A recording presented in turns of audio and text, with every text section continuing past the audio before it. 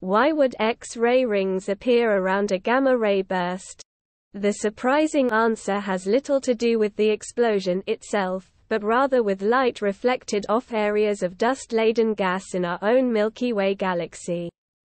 GRB 221009A was a tremendous explosion, a very bright gamma-ray burst, GRB, that occurred far across the universe with radiation just arriving in our solar system last week.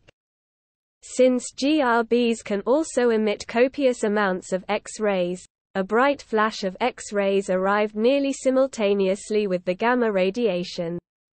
In this case, the X-rays also bounced off regions high in dust right here in our Milky Way galaxy, creating the unusual reflections.